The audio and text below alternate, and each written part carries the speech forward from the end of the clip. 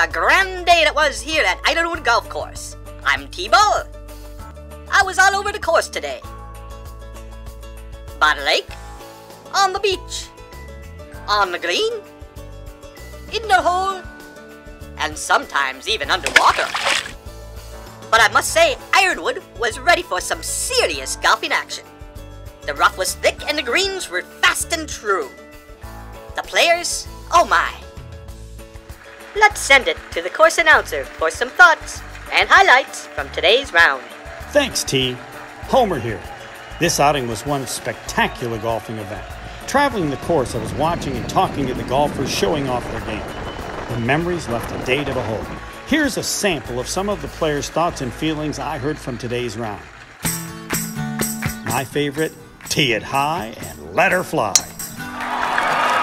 Just remember, a gimme is an agreement between two golfers, neither of whom can putt worth a darn.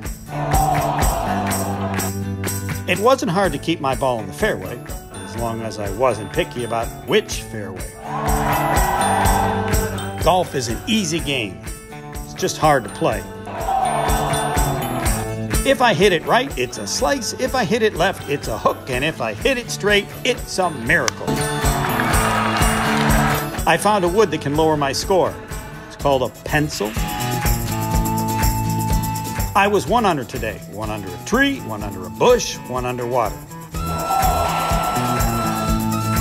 I got a 2 handicap, really. Woods and irons.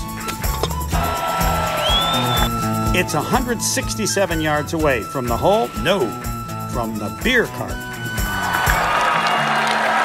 This beats any shopping cart. Golf's 3 ugliest words, still your shot. I'm a scratch golfer. I swing my club and scratch my head.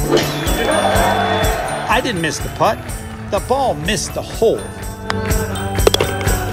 It takes a lot of balls to golf like I do. My main problem is I stand too close to the ball after I hit it. And if NASA really wants to find water on Mars, just send me there to hit a golf ball. Oh, baby! These golfers, the talent and the right personality to make this a great day for a great cause.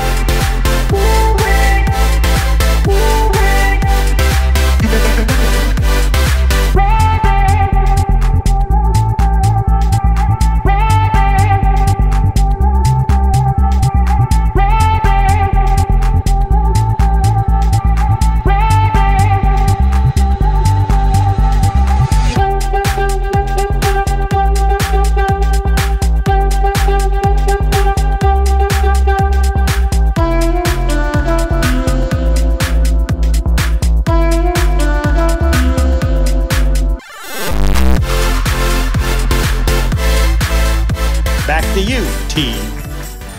Wow, that was some grand golfing action.